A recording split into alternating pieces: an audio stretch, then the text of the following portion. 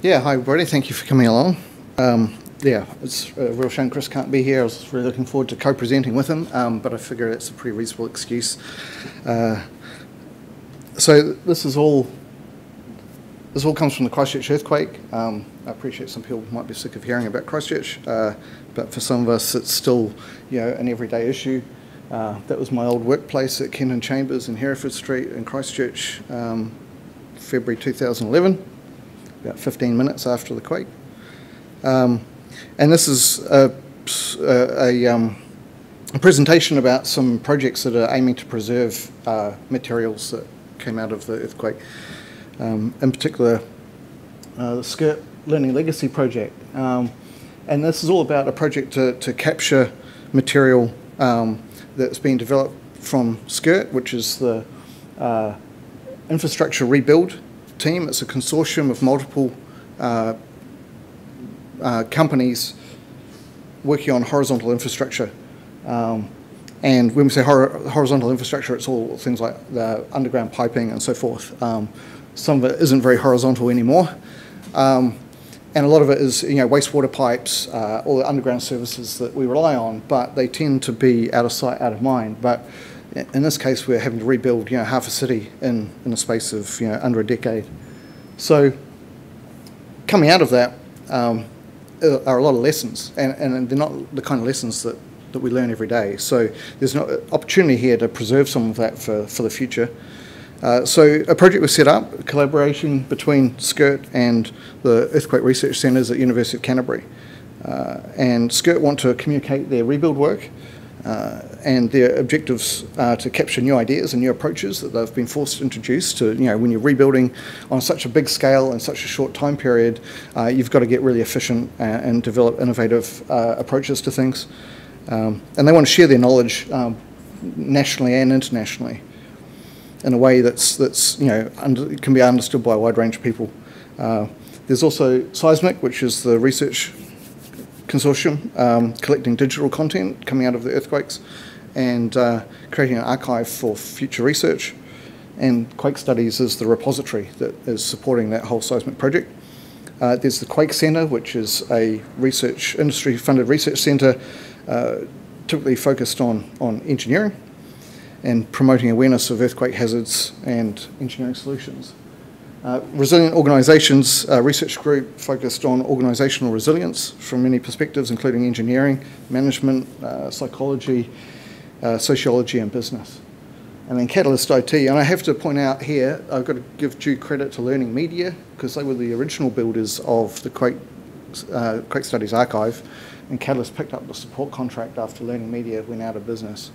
And full credit to Jason Darwin, who is the primary information architect for the system. And there's some really quite interesting themes that come out of this.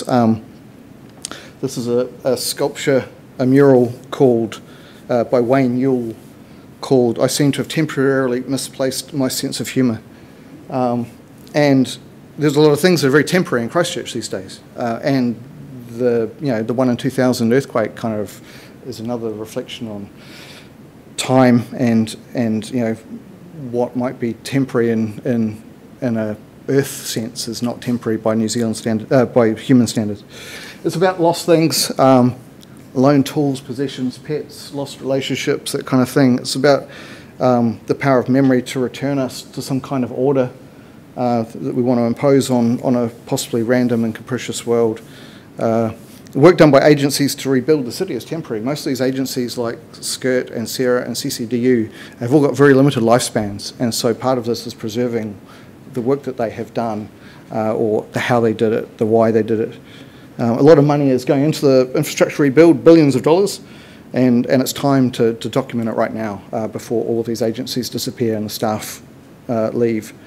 And so the Learning Legacy concept is an intervention to try to capture this kind of information and share it. And preserve it.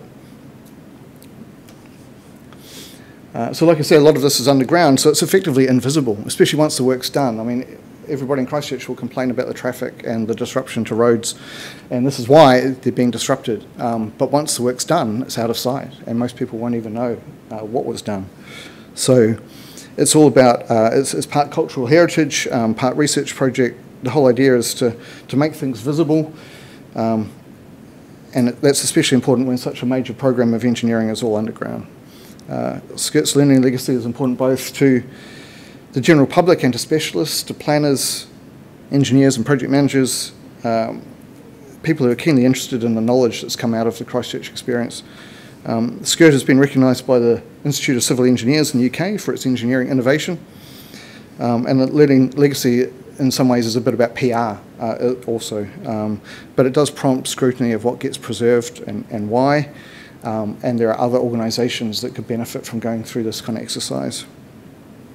So the learning legacy concept itself, capture information now before it disappears. SCIRT are due to wind up in December 2016. Develop an archive program that could be applied to multiple agencies. So there's already been working with other agencies like Gapfiller, for example.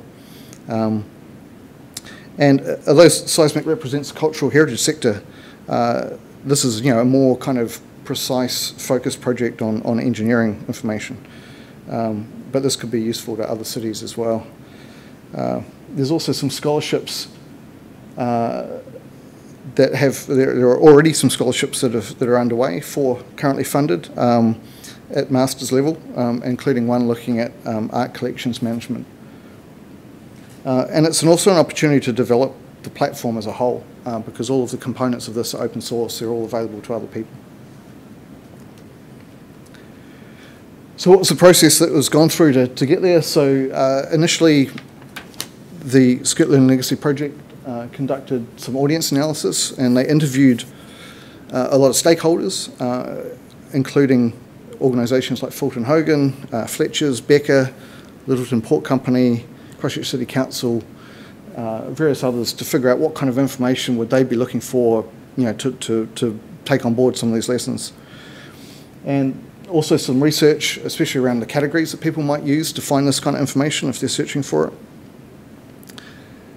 Then was some design work. Catalyst did a few upfront designs, and they chose the elements of those and came up with the design for the site, which is all pretty simple, because at the end of the day it's just presenting information, and the presentation of it doesn't have to be that sophisticated.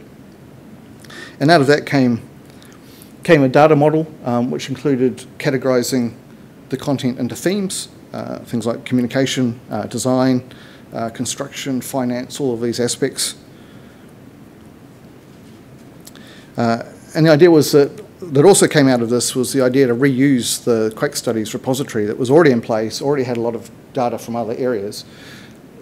It made a lot of sense, rather than build a completely parallel infrastructure to store this information, put it in QuakeStudies and then put a front end on it that was tuned to the specifics of the SCIRT Learning Legacy project. And then the themes, you drill down on the themes and you get to individual stories, and that was basically an articulation of a problem or a challenge and how it was overcome and what solutions were applied. And this is the kind of thing that people can potentially benefit from.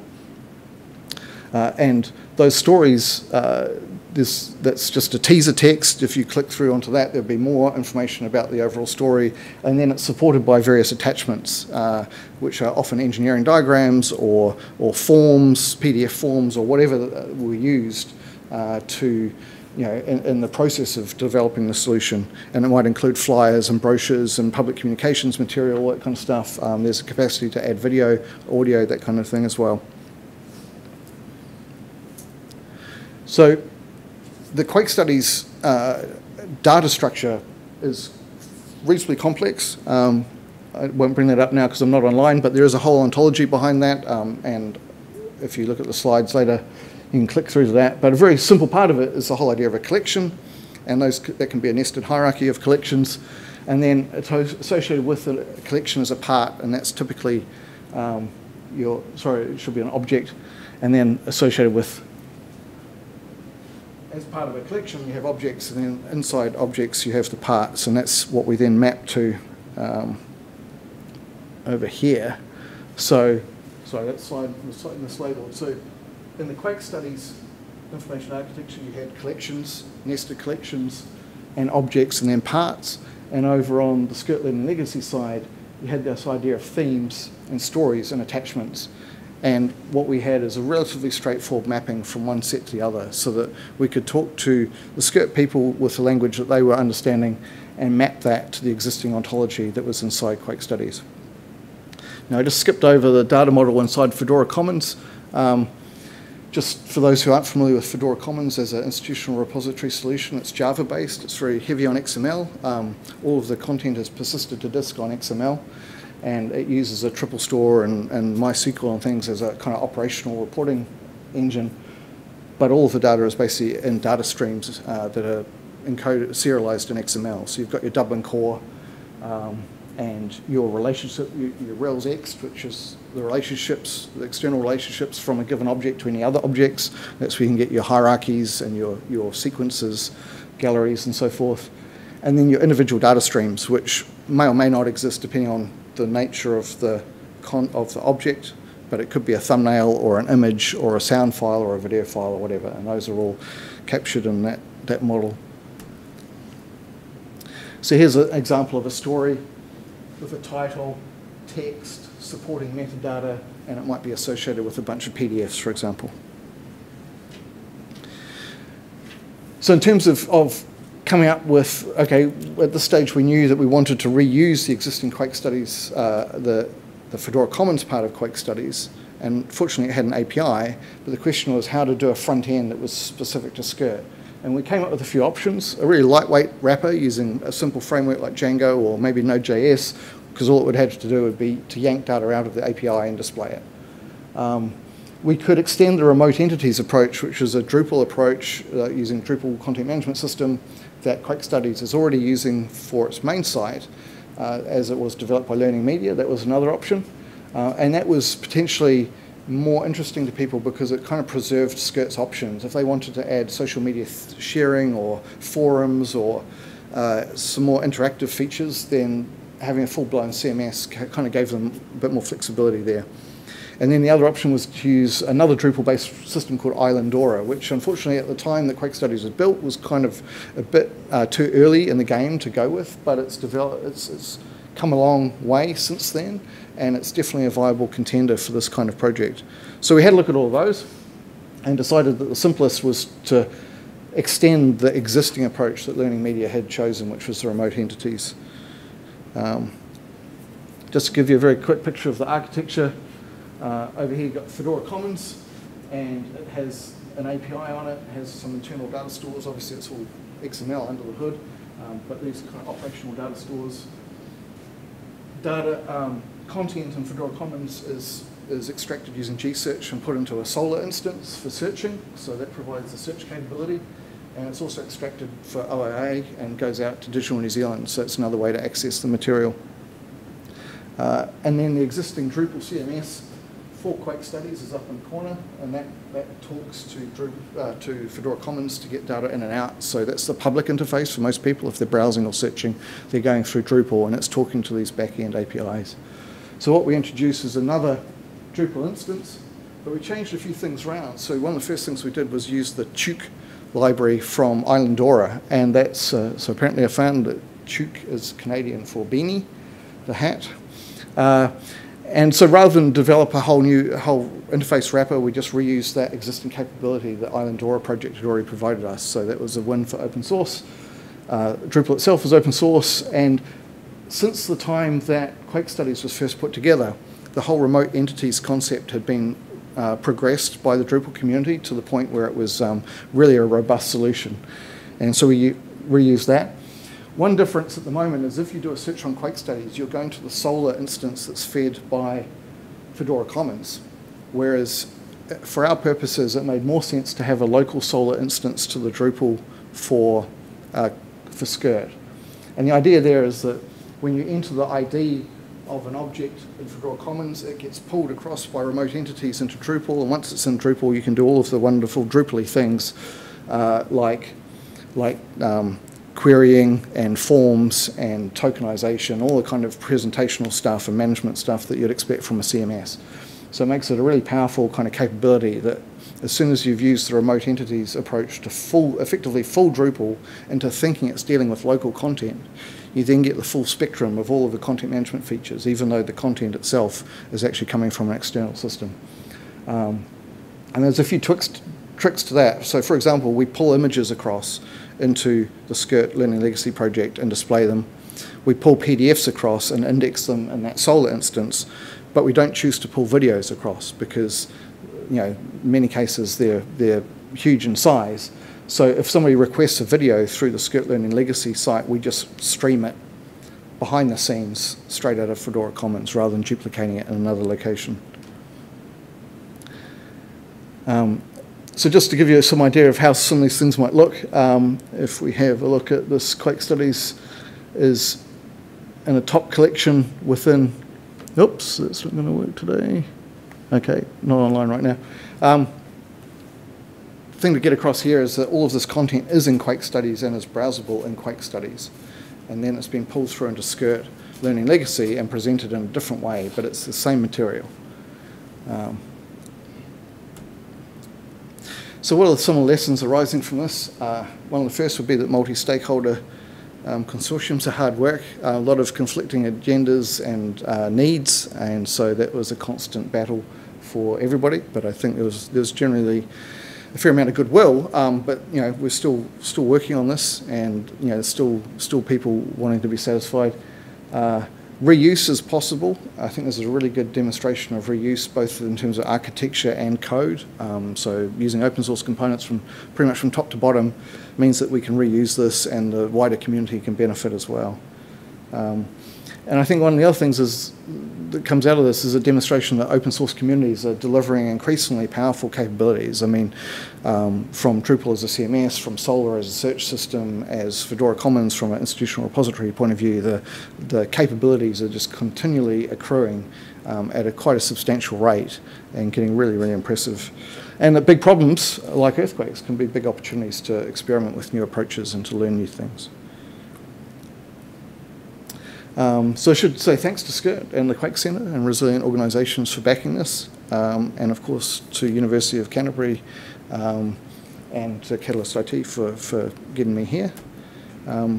What's next? The collection that we're talking about is available under the QuakeStudies URLs, so you can go there and visit that. And we're working to put some of the code that we've built on GitHub so that other people can benefit. And the SCIRT Learning Legacy site, unfortunately, is not live at this moment, but it should be live any day now, I hope. Just attributing a few images there, and if anybody wants to follow up on the real technical nitty-gritty, you could talk to me afterwards, or follow some of these links around how the remote entity stuff works. These slides are available on GitHub, and I'm happy to take any questions. Thank you for your time.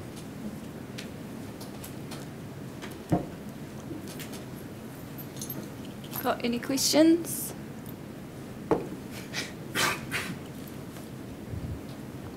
For that, Jonathan and Chris in absentia. If I got it right, you're archiving the actual design process that leads to actual rebuild projects.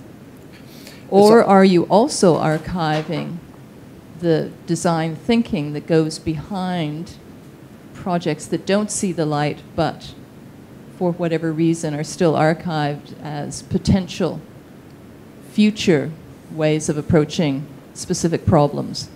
Yeah, Chris would probably have a better handle on the spectrum of stories that have been developed, but I think there's a few hundred in play. I mean, not all 200 are currently ingested in the system, but they span a real range. So some of them are just like public relations campaigns about handing out chocolate fish at roadworks, just to encourage people to behave in a civil fashion and to acknowledge that they were inconvenienced, but there was a reason why they were inconvenienced at one end. And then there's design diagrams and solutions for fairly substantial underground works, and for siphons and for all sorts of civil engineering things that I'm not that familiar with. So it's a real spectrum of artifacts that have been captured. Does that answer your question? I guess the question is, are you archiving what hasn't worked? You'd have to ask SCIRT how many of those things that they've put in there are kind of examples of maybe experiments that didn't work out. I don't know. From a PR point of view, maybe not so much, but They might have said that, you know, these are things that work for us, but there's no guarantee that they would work in other situations because of the requirements of the earthquake rebuild, you know, and the timeframes that they were working with. You know, they might have been working on different kind of, you know, have slightly different drivers that may not always be applicable to other cases. Yeah, but I mean, it would make sense. I'm not sure enough about the content, but I could certainly find out for you. Because I'm curious about the learning objects, how they're translating stories into learning objects for the learning legacy to implement by the ITOs, for example, in their apprenticeship programs, and you know, what's the trajectory to make them. I mean, that's a really good question. Real it would and make a tangible. huge amount of sense to try to reuse some of these real-world examples, but I mean, that would be up to the, you know, to those training organisations if they see value in this once it's public.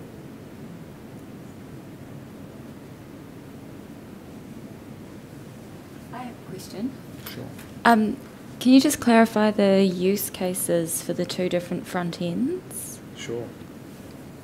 So the QuakeStudies front end, well, I'll go to the,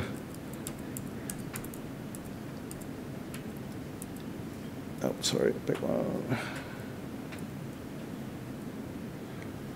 So the front end for SCIRT Learning Legacy is very tuned just to their stories and how to find their stories. And the whole idea is that, you know, the search engines will pick this up. So anybody who happens to be searching for Christchurch and, you know, underground infrastructure is going to land here. QuakeStudies is a much broader collection of material, and there's all sorts of stuff on there, ranging from individual blog posts that have been captured to you know, videos from the QuakeBox project and newspaper pages and a whole bunch of stuff. So it's a much broader research platform, whereas this is very focused on just this. But the beauty is that, you know, we can do both with this infrastructure. We can provide the really wide general pool of content for people who are researching across a whole range of different kind of ideas or media. And here we can provide something that's really focused on a very specific use case for a pretty specific audience.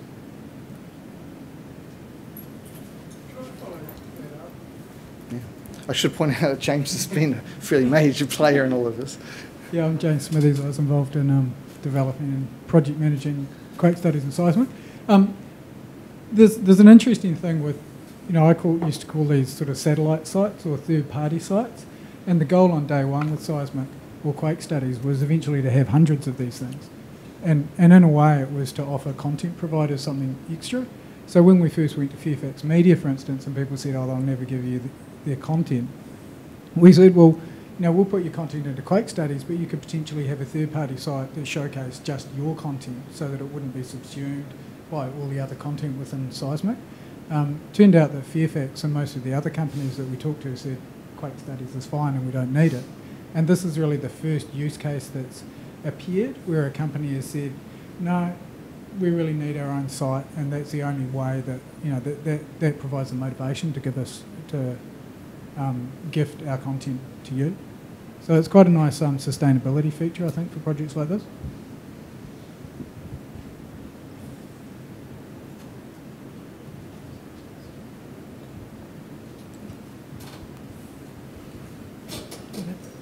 So with it being the first of its kind in that way, do you have plans to monitor use or to close that feedback loop back from users in terms of future potential? Yeah, there's definitely plans in SCIRT.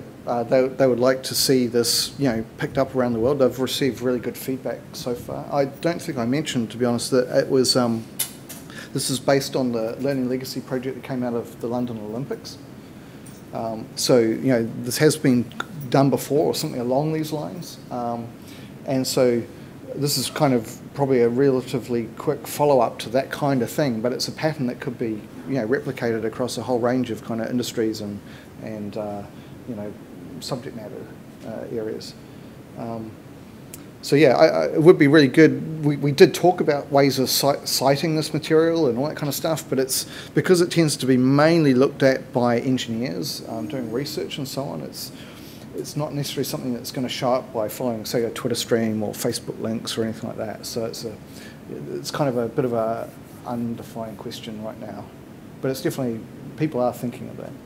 I think if we talk about that, you know, if we're looking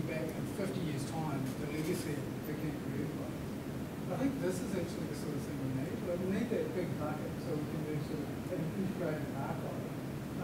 But I think we also want to be able to go to these front windows as well.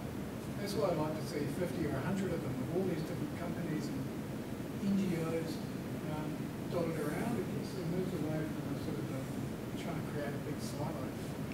Yeah. And it's interesting that it's only 4 years after we first went live that we have our first third-party site. So the seismic model is now complete, effectively, thanks to Jonathan and Chris.